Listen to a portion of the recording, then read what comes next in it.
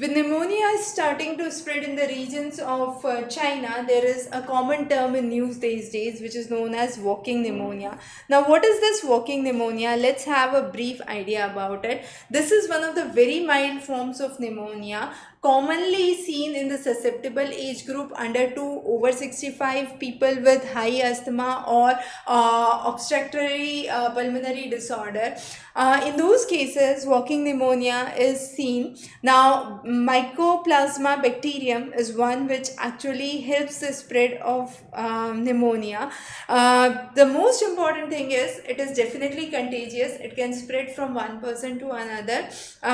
Also, there is one way through which this is tested, which is known as auscultation. Now, auscultation is basically putting the stethoscope on chest and understanding the phenomena in the lungs, hearts, abdomen and arteries. So that's how it is understood. Now, symptoms commonly include sore throat, sneezing, coughing, mildish fever. There could be a low-grade fever with sudden chilling episodes that could be seen.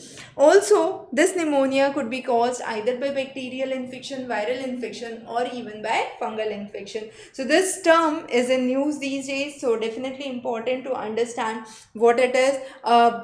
Primary outlook about it would help you understand and have this concept for your prelim. So it's basically a type of atypical pneumonia, one of the mild forms of pneumonia, and the infection, right? So that's the really important thing.